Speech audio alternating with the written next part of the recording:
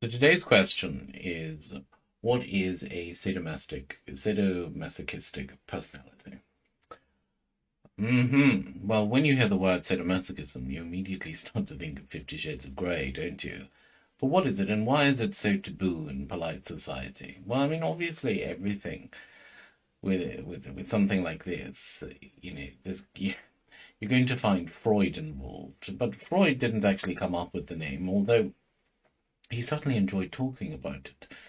The name was coined by a German psychiatrist called Baron Richard von Kraf-Ebing. Now, actually, von Kraft-Ebing is responsible for many words today that describe sexuality. His book, Sexual Psychopathy, a Clinical Forensic Study, introduced many words into the English language, such as, sadist, after the Marquis de Sade, masochist, after Leopold von Sadomasochistic. He also is responsible for phrases like homosexuality, bisexuality, and even necrophilia. But sadomasochism means taking pleasure in both experiencing as well as inflicting pain and humiliation. Now, most often it's an enhancement to bedroom activity. The practice entails consensually enjoying the infliction of pain either on yourself or on your bedroom partner. Now, whilst being a sadist means enjoying the infliction of pain, and being a masochist means enjoying the reception or the receipt of pain, sadomasochists do enjoy switching roles depending upon, well, I suppose, their mood and the circumstances.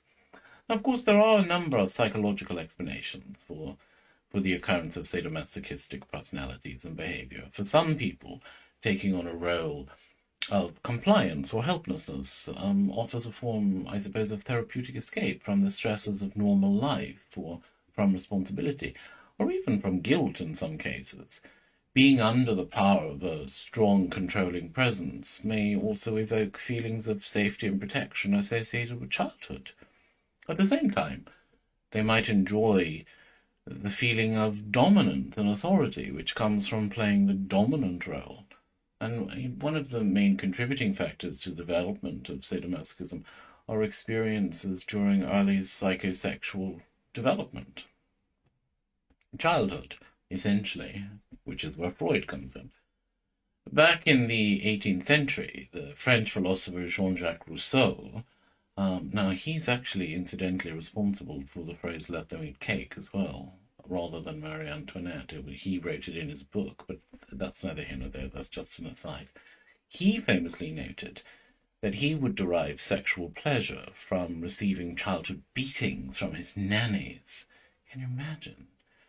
Now, sadomasochism is, I suppose, normal in some relations, and it can intensify normal relationships, shall we say.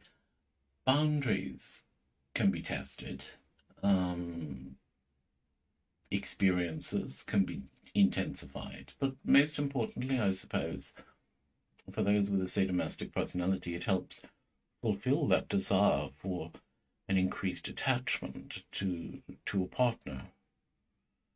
I can't say the idea appeals to me personally. I rather think being walloped like a naughty schoolboy might be a step too far for me.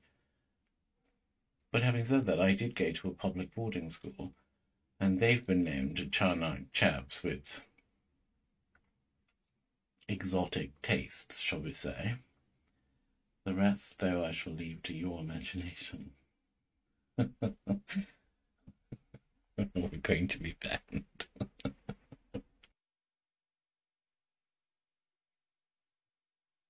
Okay. So today's question is, what it... Oh, shit, is that today's question? We are going to get banned if we answer this question.